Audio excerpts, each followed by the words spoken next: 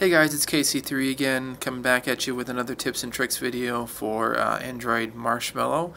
A lot of people have been asking how to get the battery percentage in the meter up here in the top corner. So I'll show you how to do that now. So if you actually go into your settings, and instead of just tapping and letting go, you want to hold down on this button up here. So right here, hold down, give it a second, then let go.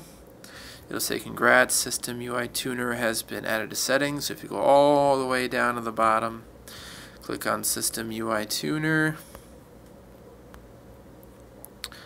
and then gives you the awesome message here.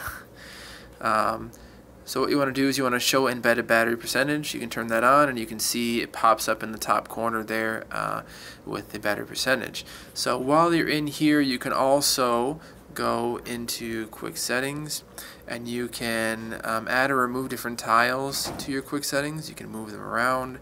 So if you hold this down, you can drag, you can see it repositions it, and that'll change the quick settings there too. Add another tile there, so we can add a broadcast tile, but we'll go back out of that. You can also turn those notifications completely off in the status bar there too, which is nice. But yeah, pretty simple. And if you decide, oh, I want to go back out of this and I don't want to keep this on anymore, you can actually go back into settings and turn off System UI Tuner. So you can hold down,